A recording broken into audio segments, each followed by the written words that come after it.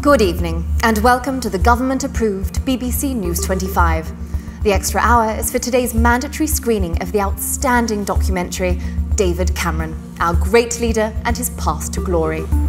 First tonight, good news. David Cameron is turning a blind eye to companies funneling their money to overseas tax havens. And what a nice idea. We don't want money trapped in the UK. Yes, it's nice for it to get out there and see the world, broaden that money's horizons, I say. In other good news, we're just days away now from the NHS finally getting the corporate takeover it needs. I know I don't trust a doctor to take care of me unless they're also taking care of a massive profit margin. And finally, today's top story. Our exalted Chancellor of the Exchequer and manifestation of pure perfection, George Osborne, has continued being impossibly excellent, defying naysayers who said he'd one day stop being perfect.